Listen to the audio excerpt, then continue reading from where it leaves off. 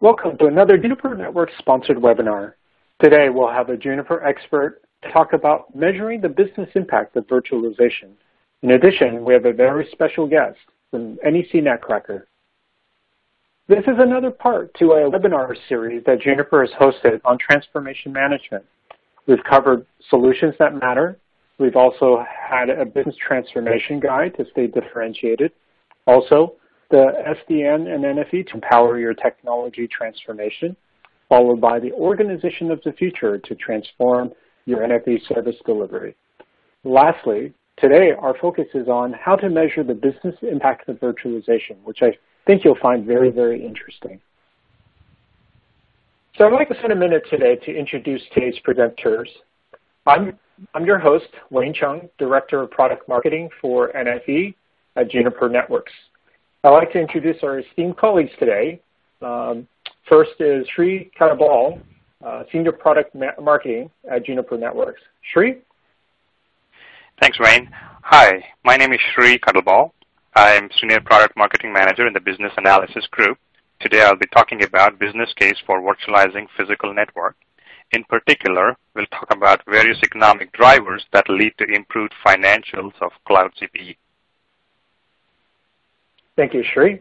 And our other speaker is Ari Banerjee from NEC, Senior Director of Strategy. Welcome, Ari. Hey, thanks, Wayne. So my name is Ari Banerjee. I'm a Senior Director of Strategy for NEC Netcracker, and I look at the overall portfolio go-to-market strategy, both which involves our traditional billing and OSS assets as well as SDN and NFE. Great to be here. Thanks. Thank you. Let's walk through our agenda for today. Sri will cover off the centralized cloud CPE business model. Then Ari will walk through the virtual CPE enterprise segment as they see it with NEC experiences. And then we'll close with the collaborative journey of how to move this forward. And now we'll bring on Sri, who will walk us through the centralized cloud CPE business model. Hi, thank you, Wayne. My name is Sri, and today we'll be looking at quantifying the business impact for centralized cloud CPE. We will look at the strategic value of cloud-based managed services. We will compare it against the alternative hardware-based solution. We'll also look at how that can be prioritized among internal projects. We will also look at what is required for creating a business model like that, various inputs regarding market, cost drivers, and forecasting methodologies. We will look at the results from the financial impacts, the metrics like ROI and PV. We'll look at the financial statements and also have a quick peek at the real options. But the essence of today's session is that we want to consider all the factors, not necessarily just the numbers, but various data input needed, how do we measure it, and validate our assumptions. A model is only as good as the inputs and assumptions are. So we will spend much of the time looking at the assumptions. And one of the critical things about having a business analysis and business case is it's also used as a communication tool. We talk about various aspects and viability of a project, but we'll also have an opportunity to bring in various other parts of the organization, like CMO, which are customers and Salesforce facing organization. They will have a view about the solutions and their branding and their trying new services in the market. So their approach will be to fail fast, learn the lessons, move on to the next service. And we'll also look at how to bring in CFO organization into the picture. They are interested in reducing the business risk, trying out new business models. And so we'll look at how we can bring in, communicate across all these organizations and present it as a single integrated view. In this business case, we assume it's an average service provider, and we'll make some reasonable and conservative estimates about our assumptions. Also assume that it is across the geographies. But the idea is to use the representation for each decision factor and show that there is an inherent advantage in our virtualization solution. The key is to validate these assumptions. Now we will look at the cloud CPE business model overview itself. So if we look at today's traditional hardware-based appliance, the process involved is a very high-touch model. It includes manual ordering, inventorying, activation, billing and setup. All these processes are manual, which implies it's a high cost to serve model. And the geography is also very restricted because of managed van facility, and the truck roll has to be sent to provision and troubleshoot. This reduces our total addressable market. The delivery time is long because of truck roll involved and configuration of each hardware and the network. So service flexibility itself is rigid because you need to have a hardware box per functionality, and you may have to configure and reconfigure other components. So all these will make a traditional business model inflexible. Now, if you look at the future of the cloud CPE, the promises are that it will be a low-touch and no-touch, in fact, zero-touch model, where the cost of serving becomes lower, and then we can start using internet. Means geography becomes unrestricted. It increases our total addressable market, and because there will be no truck roll, it reduces the delivery time, and flexibility is based on software delivery, and we'll have immense flexibility from that point of view. Now we will look at the revenue opportunity in the market. SMB market is a prime target for cloud CPE managed services because SMB market was underserved because it was not cost effective to serve the SMB market so far. They were underserved. If you look at the left-hand side chart, due to the forecast is that due to the attractiveness of cloud features, the expectation is to have a greater adoption of cloud CPE, approximately around 10.6%, as opposed to appliance-based growth at 5%. That is the forecast for the cloud CPE managed services. Now, in this business case, we will look at the managed security services regarding VPN, firewall and overlay services, IPS and application security, antivirus, anti-spam, and content filtering. These are the 4 separate services offered on cloud CPE. In addition, there can be more services as well, like wireless LAN, WAN optimization, SD-WAN, machine-to-machine, IoT, and other services are possible, easily possible, but it's not part of today's business case numbers. However, we will set up an infrastructure up front to enable those services later on. Now we will look at the methodology of business case and what kind of insight can we gain from developing a business model. Now, in our methodology, we will look at the inputs where we consider various regional data. If available, it can be from a primary market research or secondary from a government website and others. We'll also look at, and we can use industry benchmarks, like for example, say, what's the average salary of a full-time engineer, that kind of information from the industry benchmarks. All of that can be overridden by customer input as the input. So ultimately, the customer can, have their input, what they see as their experience, what is realistic for them, that is used as the input. And the next part of that is financial modeling, where we'll look at 3 different aspects. On the revenue side, we will look at new services or new markets and use those factors to determine what is the revenue projection for the next few years of service. The second side of that is the cost side. We will look at various CapEx or OpEx side, see where the operational savings can come from, if can we use a shared infrastructure to reduce cost, use those cost drivers to model the cost projections. And the third part is where we set up infrastructure today, but then we have an option to decide to pursue that path or not. So that flexibility or that optionality has a value, and that is called real options value. We'll discuss briefly about that, and we have not modeled that in for today's session, but that can be a good value as well. And all of these are used to project or come out with the output for the next few years, like financial statements like income statement or the P&L that shows various different margins.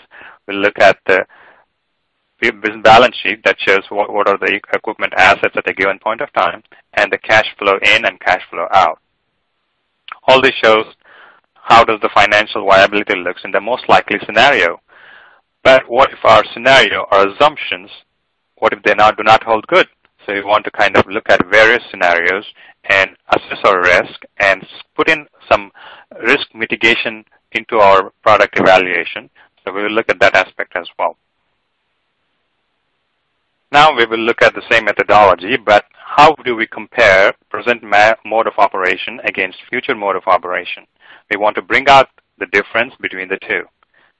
And we do that by, for the revenue side of the picture, we look at the new services, new customers, and maybe increase in traffic, and use that with the assumptions and create a revenue side of the model and project the forecast the revenue.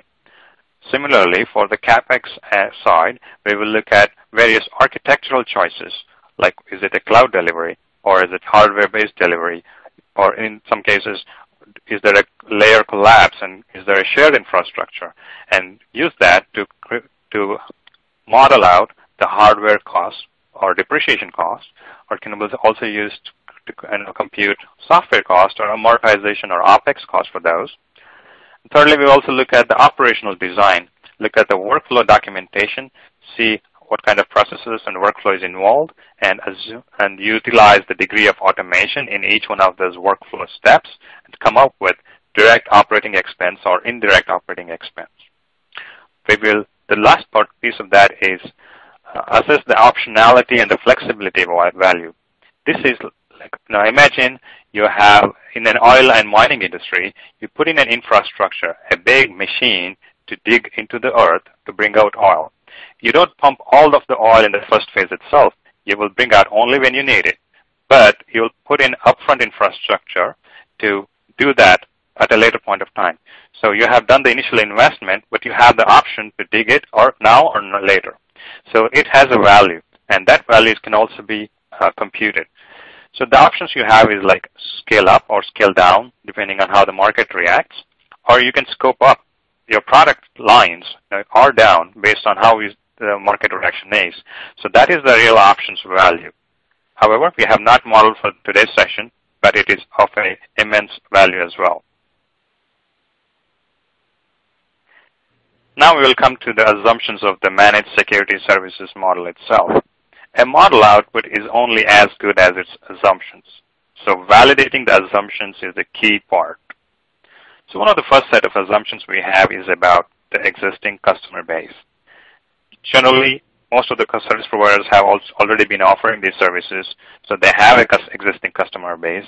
However, it may not be true as well. It can be a greenfield. But if you're a service provider with an existing customer base, you have a choice.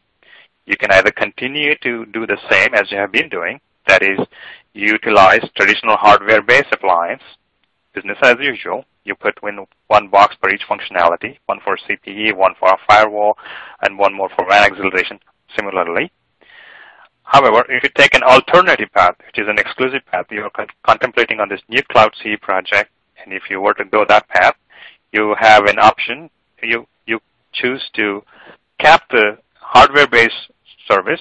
You will not grow it anymore. Any new service will go on Cloud CPE. And in addition, the assumption is also that you will either migrate them or allow it for attrition. When it comes for the refresh or end of life, customer can choose to migrate over to Cloud CPE. In this business case, we are assuming that that period of migration or attrition is over 3 years. Next set of assumption is about the market. This is based on the Eurostat data for the European countries and also North American SBA, Small Business Administration data. It approximately comes in that segmentation. Small business with less than 50 users, around 80%. In fact, the secondary research shows that it's around 95 or 97%. But if you exclude some of the very small customers as a micro enterprise and do not consider those, we can assume that around 80% are small business. Medium business is around 15%, users between 15 to 50. Large business greater than 250 users around 5%. That's the assumptions we have made. These are all configurable. However, that's what is used for the calculation.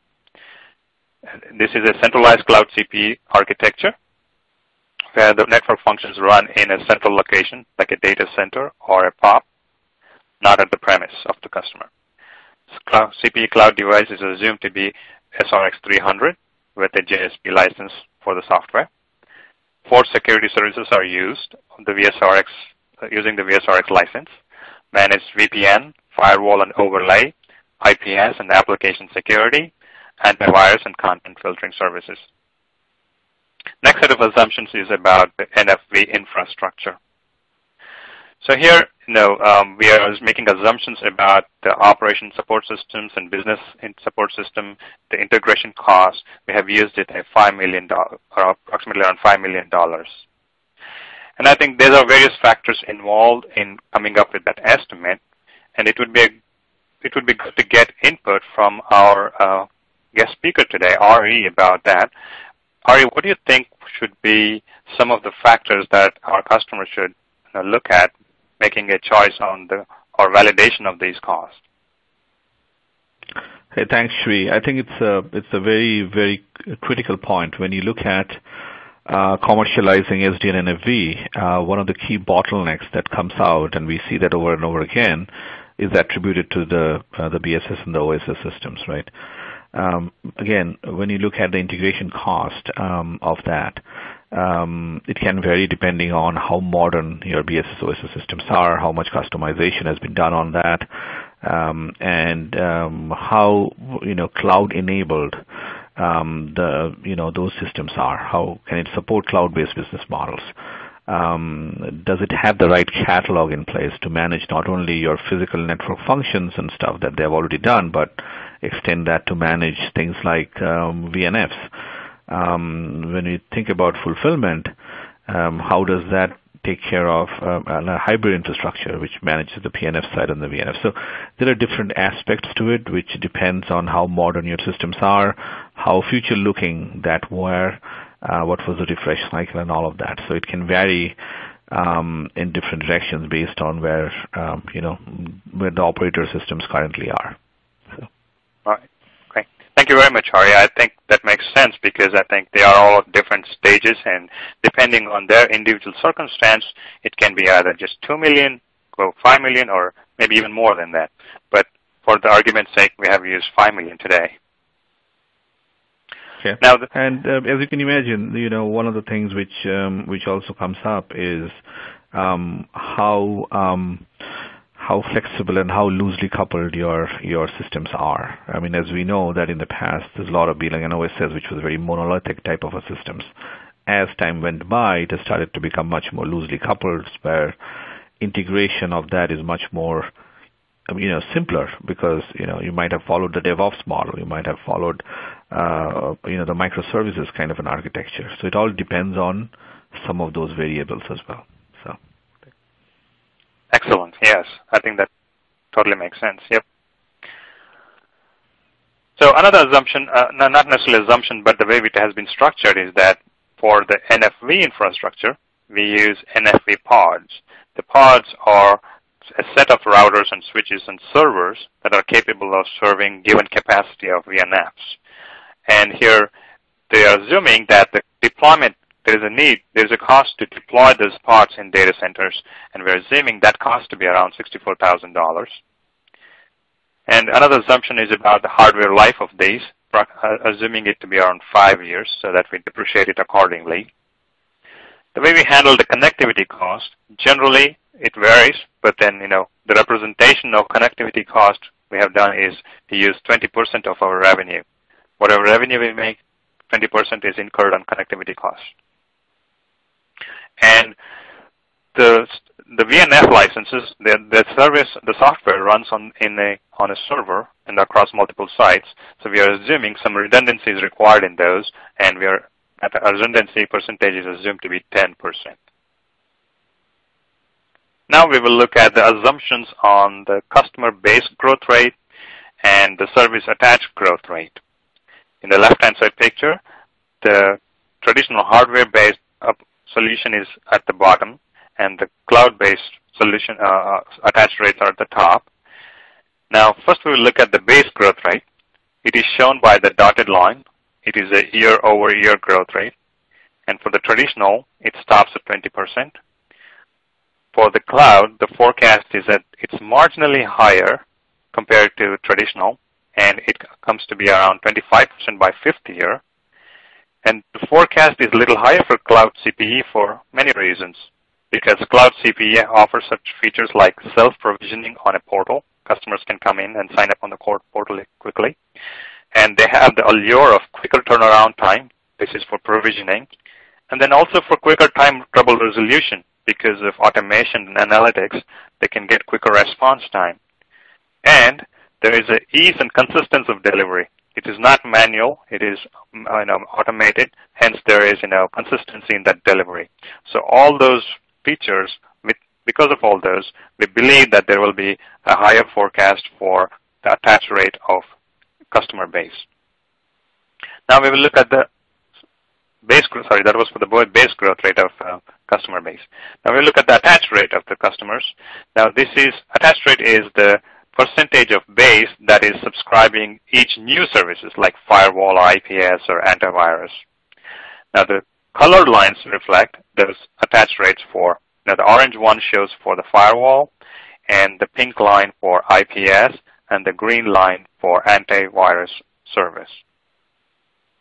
Now we believe even for those attach rates, Cloud CPE has marginal higher value over 5 years.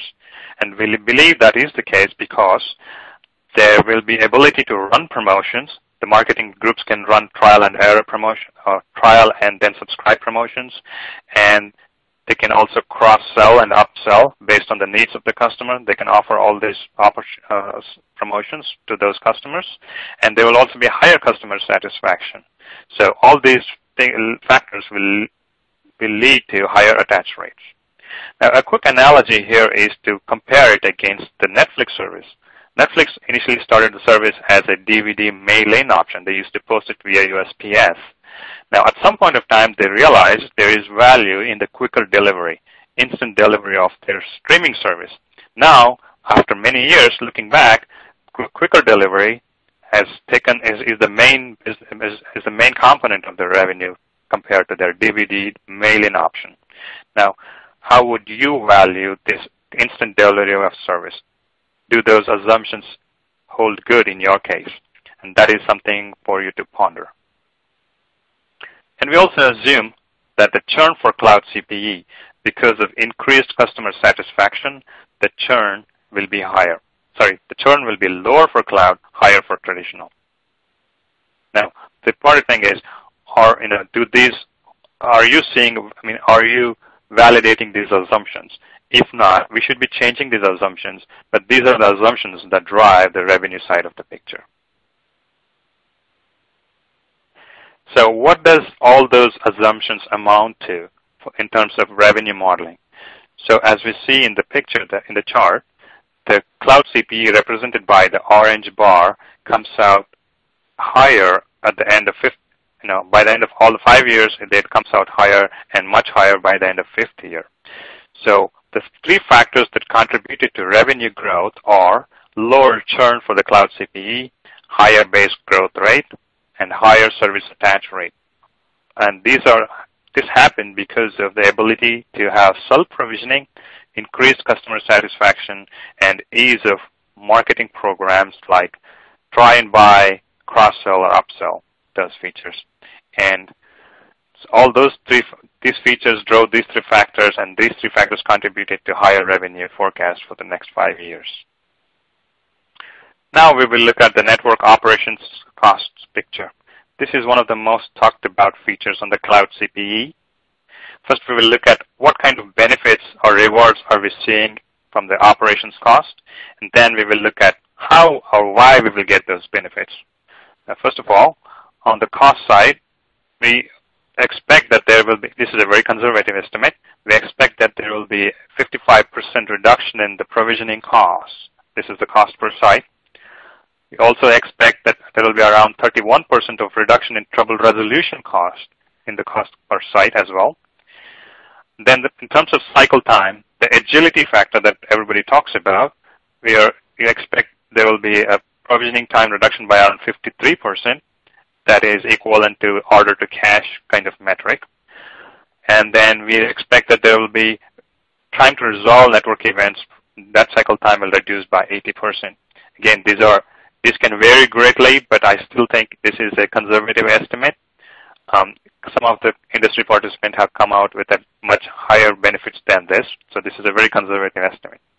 Let's look at why we will see such kind of benefits.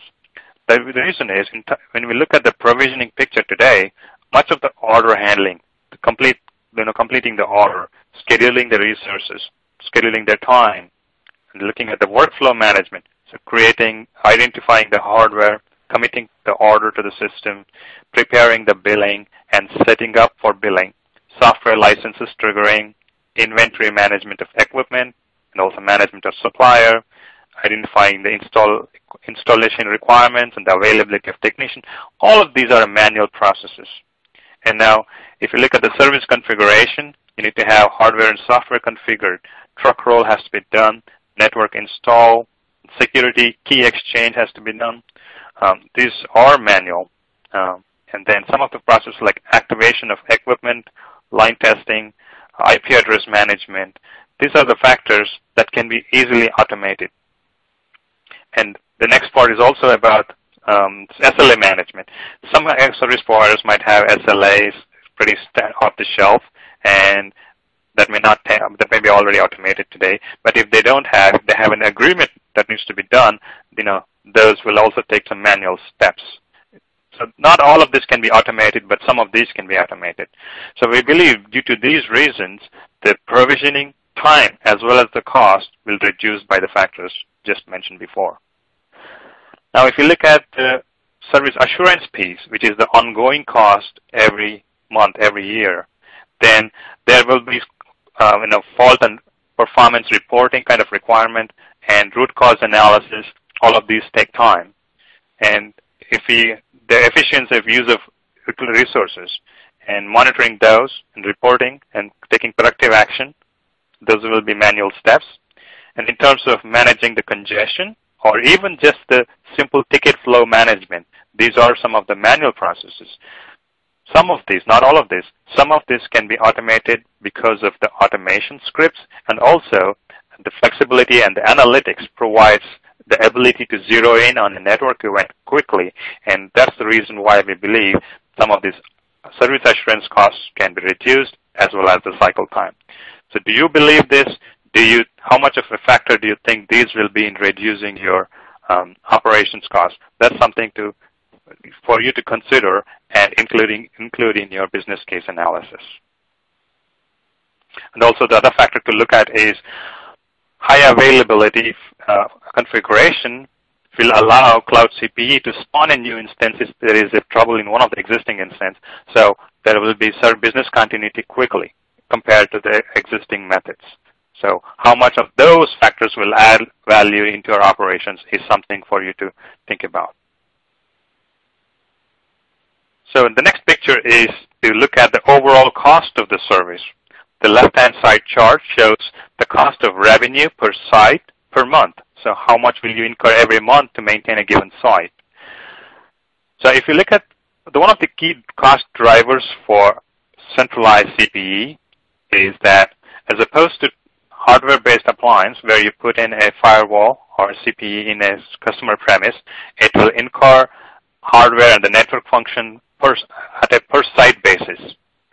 But if you think about the centralized CPE or the virtual CPE, there is a shared software that runs in a data center. It can serve multiple sites. It doesn't have to be one site. It can serve multiple sites. So that means you can share one instance of software, one instance of license across many sites. So there you see there is a shared infrastructure, shared cost across sites that will bring down cost not only for the software license, but also you need less number of hardware devices compared to a traditional solution. It will also bring down the maintenance cost. So you will see the CapEx reduction there. And in terms of operation, we saw in the previous slide, it brings out efficiency and productivity improvement. It will reduce the cost. So if you look at the bar graphs, each one of those components has shrunk for the cloud CPE. However, we will see new two components appearing. One is for the SDN license, the other one for VNF license expenses. So that will increase the cost, but overall, as per cost of revenue per site per month, we will see reduction in the total cost. Now, remember that these costs per site is multiplied across many sites. In total, we will see a big reduction in the cost because of these factors. So what does those cost reductions imply to? It implies the margins are improved to a great extent. We are looking at the third-year margin comparison, and all the margins you can see they have improved by a good extent. And the reason is because of the lower VNF license cost, or meaning that they are shared across multiple sites, and improved network operations. So that is the improvement in profitability, and that can be seen in the P&L statement. So what does all those improved profitability mean? So the improved profitability implies that you can recover your investments sooner. So we will look at the valuation of our product or service. The chart on the left-hand side shows the discounted cumulative cash flow comparing cloud in orange color against traditional appliance-based in blue color. So you will see that at the beginning of third year, the orange line cuts over the blue, implying that you can recover your costs from cloud CPE sooner, sooner than traditional, or the break-even is around third year or so, and the payback period, which implies that you will recover all your money back at the beginning of third year or so, approximately around 3.1 years. Now, this is a great way to compare how your project would compare against a traditional solution. Make a decision about alternative solutions by looking at the payback period, one of the metrics that is key in considering the investment in alternative solutions.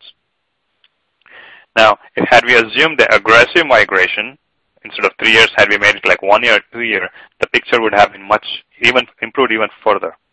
And also remember that we have been setting up infrastructure for additional services, and we have not included those services in the calculations. Had we included those, the pictures would have been much more profitable than what we see. So the other way to evaluate that is to look at the real options value. We did not include that because we are already seeing improved benefits from here. And however, if we want that, we can continue those calculations as well. Now, what are those? All the factors we considered so far were with the most likely scenario. Now we will look at the risk assessment of those by looking at only one of the risk areas, which is primarily the key one, looking at the demand risk. So what if our assumptions about the market do not hold good? So we consider 3 areas. High growth, in those scenarios, the churn will be very low, and the base growth rate and attach rates are double the rate and than the normal, most likely, that we saw so far. And in no growth scenario, we assume the churn will be very high, 250% higher. And then what if the base growth is zero, and there is no growth of the customer at all, and then there is no growth of the attach rate at all? So I think the most interesting case is to look at the no growth scenario, because we know in the most likely scenario and in a high growth scenario, we will emerge out in a better way. But in the no growth scenario, as reflected by the right bottom corner chart, you see that the cost represented by the red line comes out lower than the green line representing the revenue picture. So this is where the scenario where the number of sites or the number of customers are going down, that is represented by the blue bar. So you see that the cost still is lower than the revenue. And there is a point of inflection at year 3. That's because of the migration assumption. Depending on the assumption, we will probably see the red light coming out lower, even further, maybe in second year or maybe in fourth year, depending on however long we assume that migration is going to take. So here, see, even in a no-growth scenario, the risk may not be very high. This is something for you to consider and then see what is the risk in accepting Cloud CPE. it is possible to assess other model, other risks as well, but this is a sample for a demand risk assumption. So this slide shows the summary of all the financials that we looked at based on the assumptions. The numbers shown here they're all based on the assumptions we did. They look really good. 26% increase in revenue, 99% improvement in EBITDA, which is a synonym for operating cash flow, 94% improvement in operating income increase. So these are the numbers we see because on the assumptions we had, and also the payback period was 3.1 years. So the financials are very attractive, but these are based on the assumptions. And remember, our assumptions were very conservative. It is quite possible that you can see much more benefit than our assumptions are, but we wanted to keep it very generalized across all kinds of carriers, service customers, and also across geographies, and also want to be very conservative in our estimates. So these are the benefits we see, and they look very good. And also the intangibles are also, just to summarize those, with Cloud CPE, the operations are simplified, costs are reduced, the cycle time is reduced. And the cost drivers were from sharing of licenses across sites, reduced network operation costs. So there is still time to capitalize on the first mover advantage, and it would be prudent to capitalize on those as long as it lasts. Well, thank you, Sri, for that very insightful and really a deep learning on the business impacts of Cloud CPE. I think this is something that our audience reflect on their own. Now, with that, I'm going to hand it over to our guest speaker from NEC, Ari, who will provide insights on the virtual CPE model for the enterprise segment. Thanks, Wayne and Shri. I thought it was a fascinating discussion on the advantages of virtual CPE, especially when it comes to enterprise segment. As we all know, that business segment is one of the most profitable segments for service providers. It generates profits significantly larger than in the residential segment. However, enterprise customers are much more demanding. They demand fast, seamless service delivery, ability to modify services to meet their needs much more easily and flexibly, and obviously the customization, because of the requirements that they have, which are unique to some of the larger enterprises, makes it a little bit more challenging. Plus, when you step into the business market, the service provider is not only expected to deliver unique customized services, but also maintain strict SLAs as mutually agreed with their business customer. The other complexity which creeps in when operators work with large enterprises is that they're geographically distributed branches, and then managing them, connecting them into one network that needs to be fast, needs to be easy, needs to be on demand.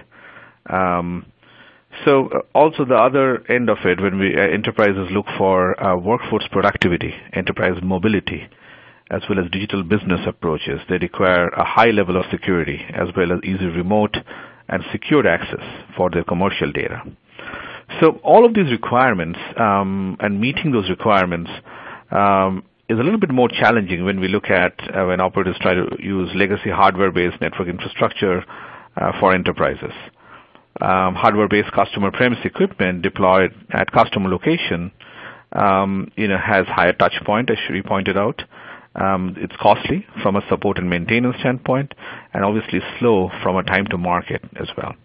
So in that context, we think the advantage of virtual CPE has really two major dimensions. One is around the revenue growth opportunity, from a time to market, adding new value-added services, quick onboarding, and upselling, cross-selling, obviously improving Net Promoter Score, and so on, but also a major OpEx benefits, which goes into cost reduction based on less truck rolls, engineers going to the troubleshooting standpoint, much more automated and granular maintenance and support, and streamlined operations. So As we look into our customer base, as we look at some of the initiatives that NEC NetCracker is involved in, it seems like when it comes to virtualization, enterprise market is a big focus, and virtual CPE seems to be the low-hanging fruit here.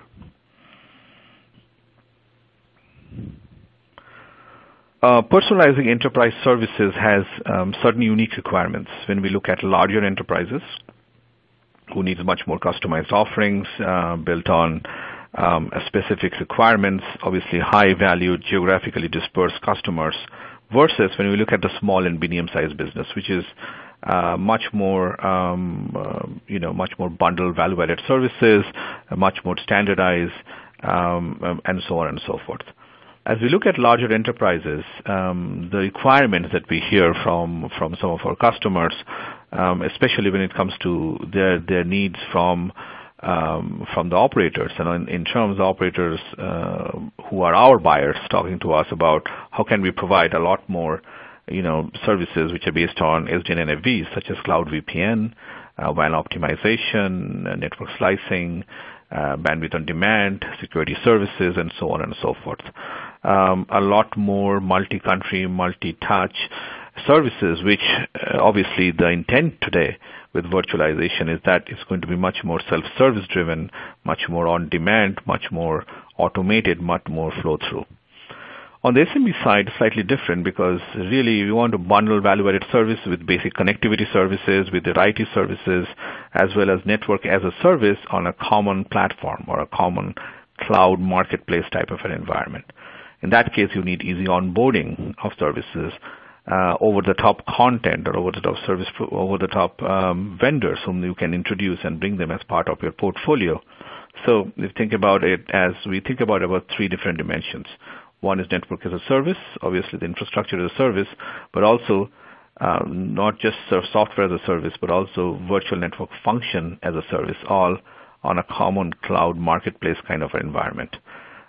Operators can easily use that environment, white label that if they want to, and then start launching those services for the enterprise, for the SMB segment. Keep on adding via open APIs and via the onboarding systems to be enabled and bring together different partners as they go along. In that context, Shri, I had a question for you. As you look at your customer base, and I know you touched upon enterprise and SMB in your part of the presentation, if you can talk a little bit about some of the unique requirements and unique challenges that you see when you look at, let's say, large enterprises versus the small and medium-sized business. Yeah, sorry, yeah.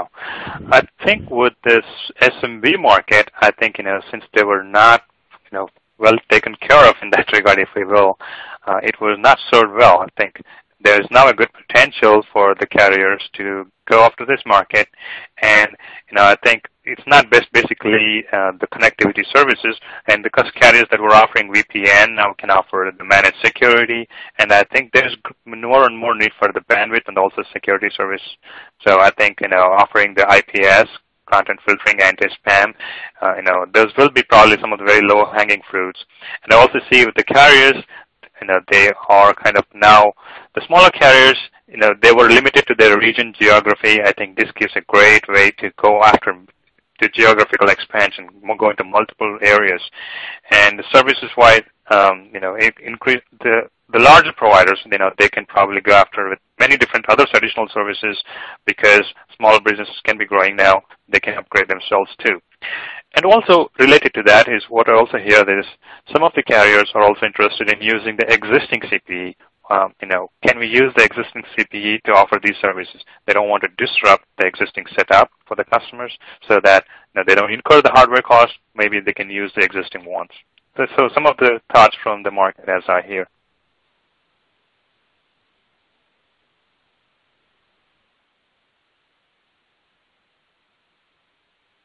So let's look at some of the revenue generation opportunities in a nutshell here.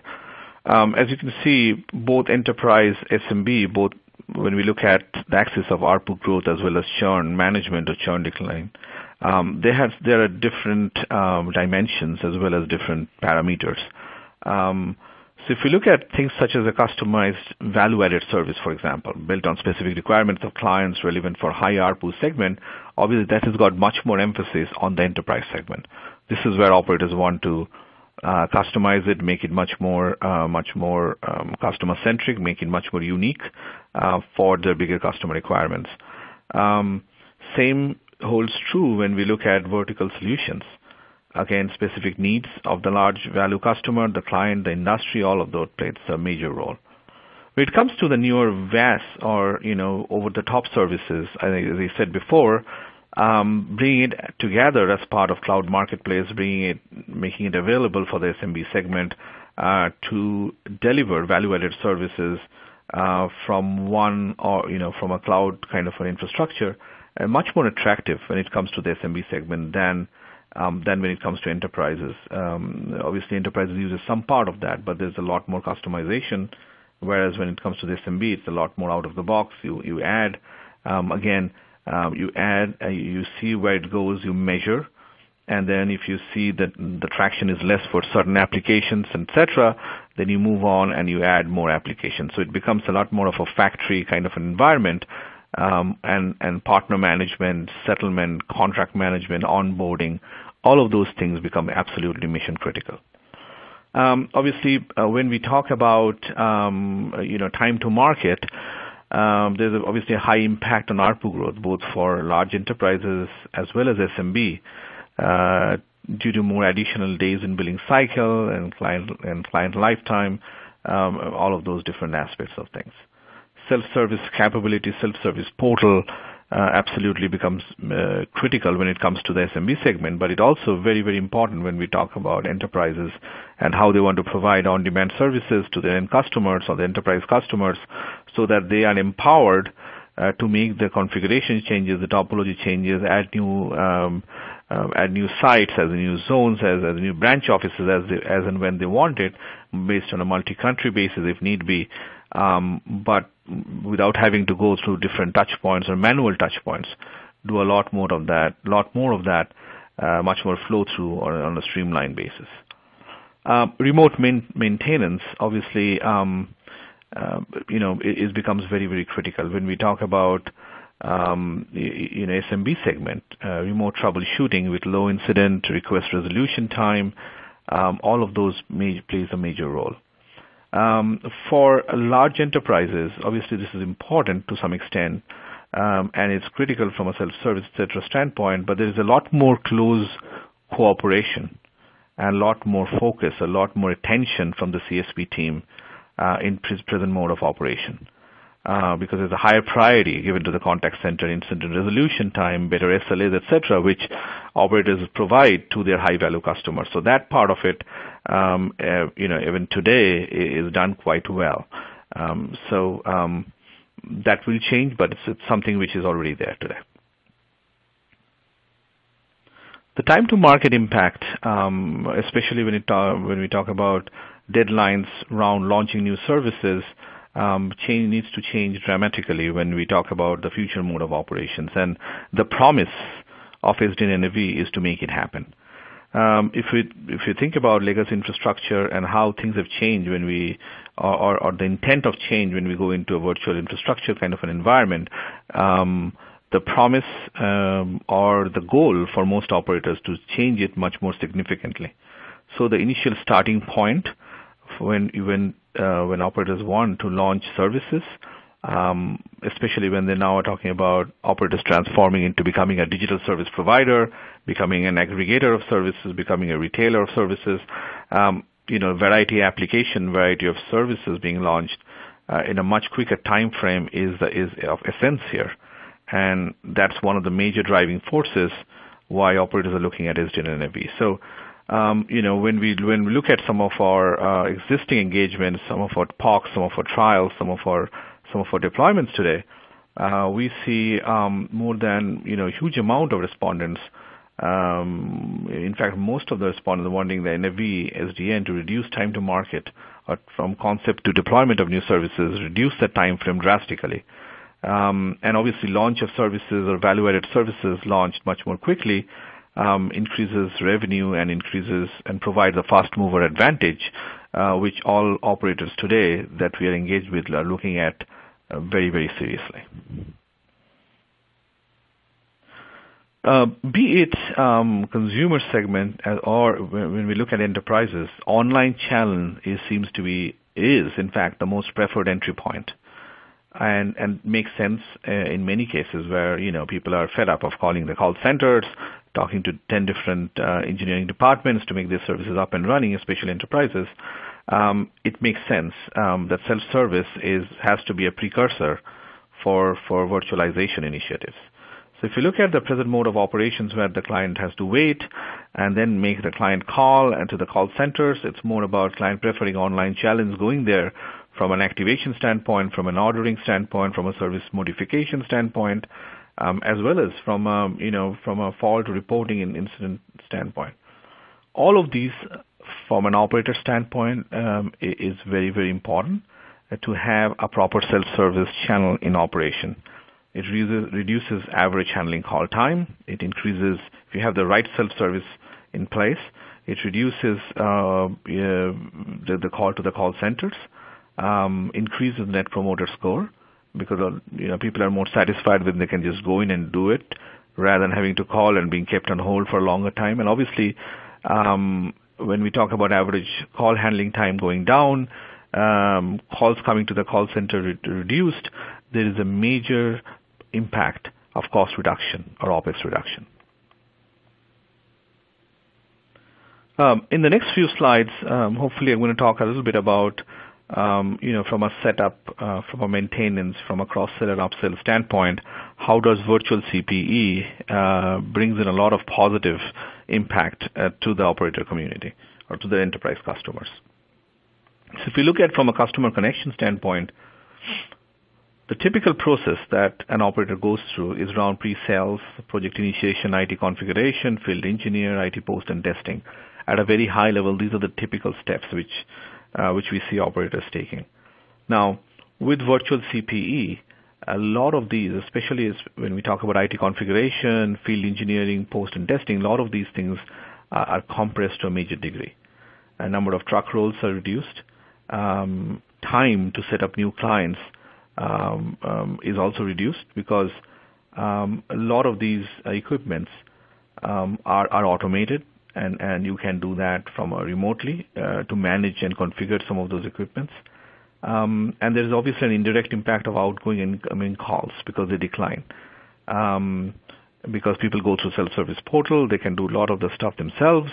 So there is an overall shrinkage when you talk about timing of setting up customer connections. The overall the cost reduction, it's as well as the reduction of cost when it comes to the truck rolls, engineering rollout, and all of these things have a positive impact on the overall, the revenue parameters of the balance sheet of the operator. As I mentioned before, adding new services, new value-added services, especially for high-value customer, just makes a lot more economic sense for operators. Now, only thing holding them back was their infrastructure, and that it took a longer time to make these things happen. With virtual CPE, the cross-selling and upselling kind of a thing, as well as adding value-added services, a lot of those things become a lot more easier.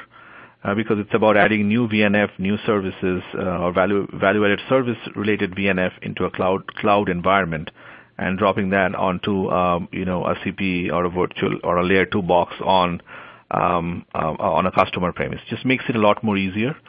You don't have to use truck rolls, so there's a major savings right there. And overall, change management, as well as launching new services, adding new value-added services, the entire process becomes a lot more efficient, a lot more cost-effective, and obviously the velocity of service, that whole time frame, increases in a major way. That's a huge benefit when operators are looking at virtual CPE solution, especially when they're looking at it from an enterprise segment standpoint. The other part is obviously something we kind of discussed before, is around fault management or incident resolution. A lot of these things are self-healing to some extent.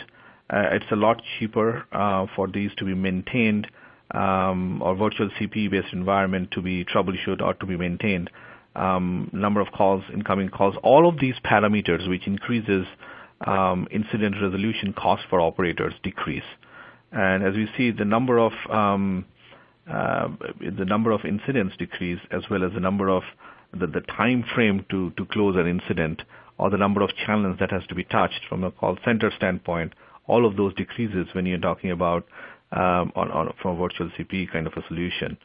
There is the support cost reduction. There is obviously the truck roll cost reduction as well. And all of these things, again, becomes a major or a very crucial factor when we talk about virtual CPE. So it's not just, as I said before, it's not about just the activation time frame. It's not just about your adding value-added services, or not just about incident resolution, but it's all of those together. And if you take all of those together and look at the benefits across them, the business case for virtual CPE, be it the consumer, be it enterprise segment, becomes very, very profound.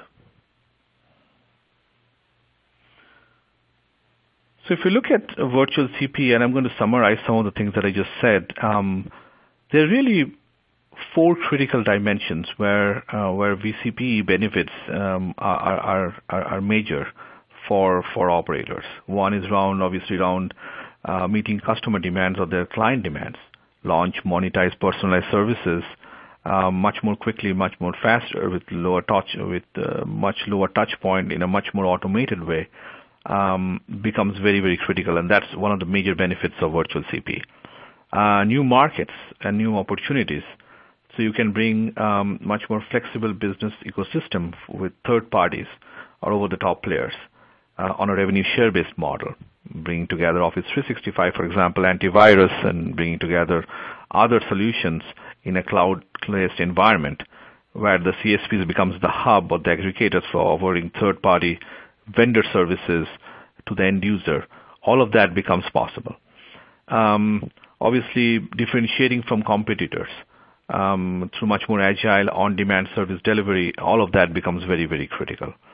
When we talk about revenue opportunities, the role or the impact of partner management, revenue management, settlement, contract management, all of the BSS things becomes absolutely mission critical, because at the end of the day, if you cannot bill or charge for your services, then it's really a hobby. So you have to be able to do that much more efficiently. Otherwise, commercialization, it does not really become possible. Improvement in customer experience or client experience. Now, when we talk about remote troubleshooting capability, when we talk about self-service capability, faster time to market, all of these things really at the end hits into the heart of customer experience. And when operators are now measuring themselves on parameters such as Net Promoter Scores and a few others, these are things which attributes, whether you are becoming having a positive Net Promoter Score, where people are basically not only becoming your core customers, but also becoming your someone who proposes solutions or your services to their friends and others. So not just a user, but also an advocate. And obviously operational efficiency, better workforce, better network utilization, both from a sales, support, IT team, all of that becomes important. Being able to manage remotely so that you don't have to send workforce on a regular basis or truck rolls on a regular basis, all of that majorly adds to the bottom line for service providers. So VCPE brings together much more benefits. A lot of that has been quantified when Shri talked about that. But these are the kind of benefits we see across the globe, and that's where we see a lot of uptake when virtual CPE becomes the low-hanging fruit for most of the operators who are embarking on an SD and NFV kind of a journey.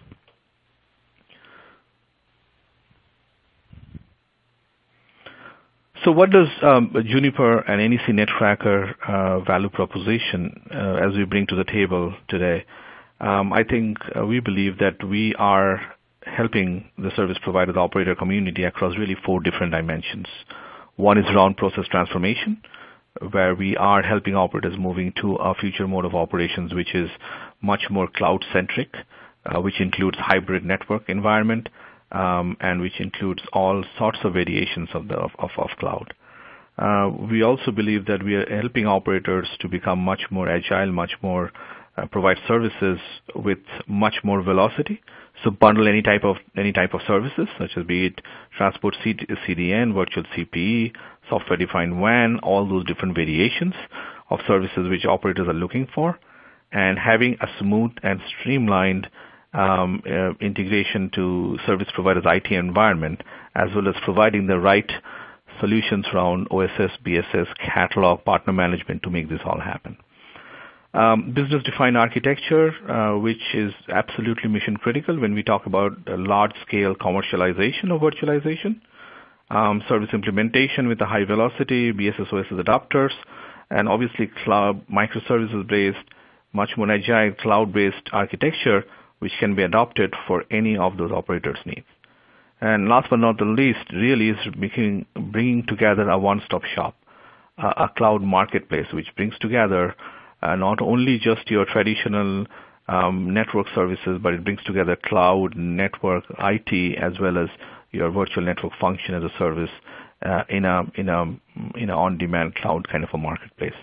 And obviously supporting full stack across the board, both from the NFVI layer or from the infrastructure layer up to the top layers, which includes your transport network, your management and orchestration, your billing and OSS, CRM, catalog, etc. And obviously providing the single point of contact for the entire solution. So with that, when I would like to, towards the end of my presentation, so I would like to turn it over back to you. Well, thank you, Ari, for that deep insight on your perspectives around this virtual CPE journey. This really leads to how we conduct a collaborative journey to execute on this NFV transformation, and ultimately how to collectively look at the business impacts that this will drive into your business. This transformation enabled by NFV is really a collaborative journey. We've talked about it with Sri and Ari today, where you need to bring different departments of the organization together, whether that be your operations staff, development, marketing, finance, as well as executive support around this. It needs to be worked together, first and foremost, to establish a vision. Where do you want to take this business, and how can NFV help you with that? Next is really around planning new services and a platform to be able to deliver that. Combined with the business case approach that Ari and Sri have gone over in great detail today, if you're very interested in this type of approach, contact us to learn about this more. We have programs specifically at Juniper to help our customers with this service delivery model. Next is really about bringing these capabilities out to market and deriving the maximum customer interest in this new set of services that you have to offer. I hope you found this webinar interesting. It's provided a great amount of detail on the business impacts. If you'd like to learn more about the NFV solutions, please visit Juniper's website on our NFV solutions page, as well as NEC Netcracker has a solutions page for their NFV offerings as well. I'd like to thank you today for taking the time. I hope you have found this truly educational and informative. And as well, a reminder to listen to some of our other webinars on different topics around technology and solutions, as well as organizational structures, to help you with your NFV transformation.